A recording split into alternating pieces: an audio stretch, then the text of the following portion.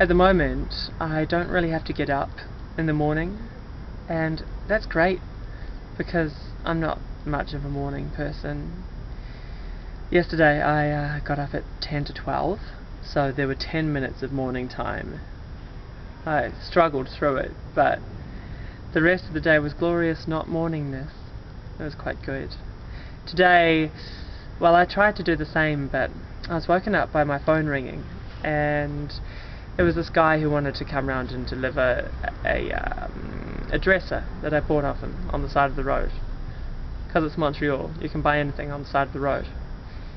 And I was like, oh, what? Yeah, sure. Oh wait, I'm not at my house. I'll be there in half an hour. And so I had a hurried, rushed morning. Slightly unpleasant, but oh well. It was worthwhile, got stuff done at least. Yeah, so I'm staying at a different house at the moment. And I'm staying in this king-sized bed. It's huge. Huge! The first night I stayed here, I woke up the next day and I was just like, I don't know where I am. Like, I actually had no idea when I first awoke where I was. I was like, this isn't my house, and it's not my old house either, and